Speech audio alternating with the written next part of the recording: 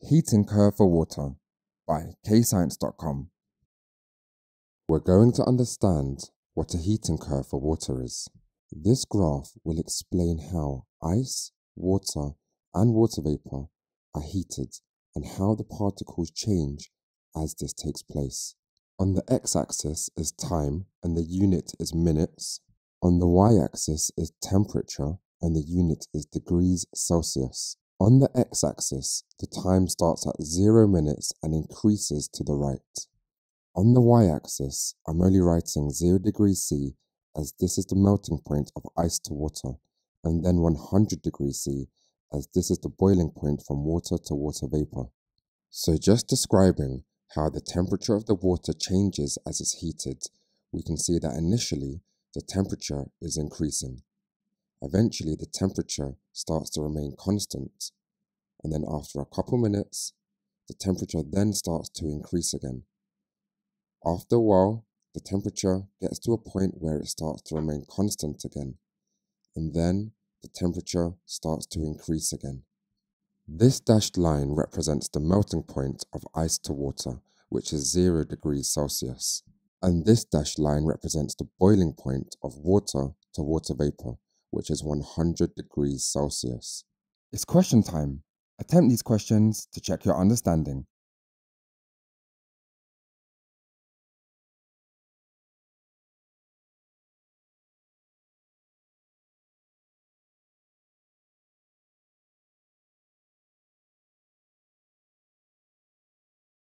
This is a simple particle diagram of ice, where the water molecules are in a regular arrangement and they are touching and close together. Below 0 degrees C, water is a solid.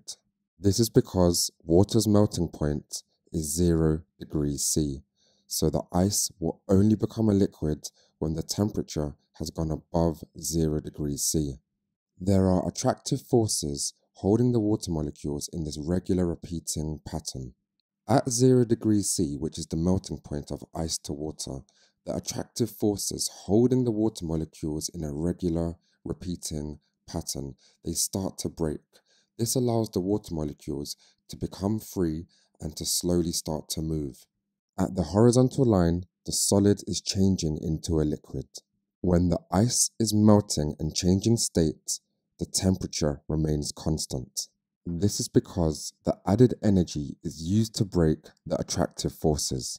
Only once all the attractive forces between the water molecules in the ice have been broken will the added energy allow the temperature of the liquid to start increasing. Before that, any added energy goes into breaking the attractive forces, so the temperature remains constant until the ice has completely melted. It's question time. Attempt these questions to check your understanding.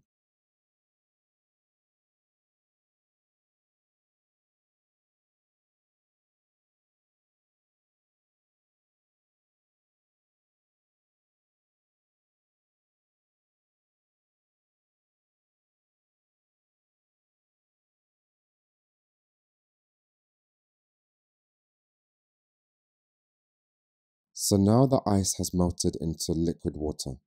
The water molecules in liquid water, they're touching, they can flow around each other, and the attractive forces holding the water molecules together are much weaker. By this stage, all the strong attractive forces have been broken by the added energy.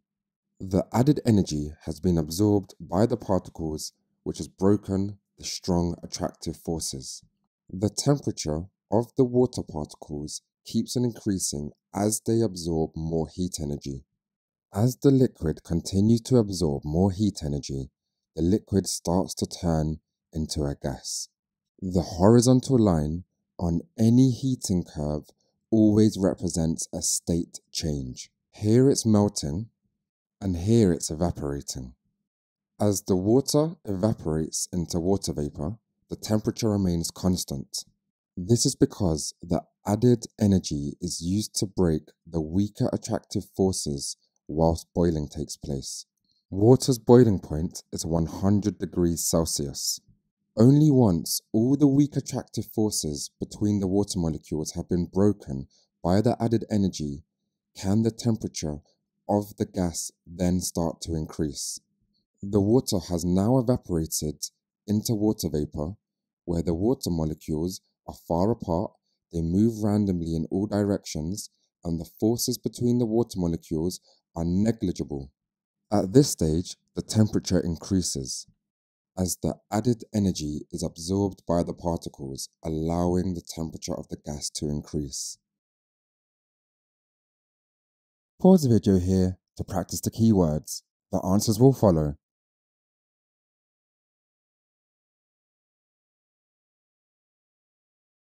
Press pause to answer the questions. The answers will follow. If stuck, just rewatch the video.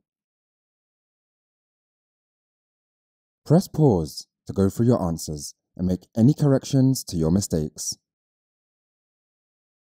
And don't forget to visit KayScience.com for more videos, worksheets and quizzes at KayScience.com. And don't forget to like and subscribe.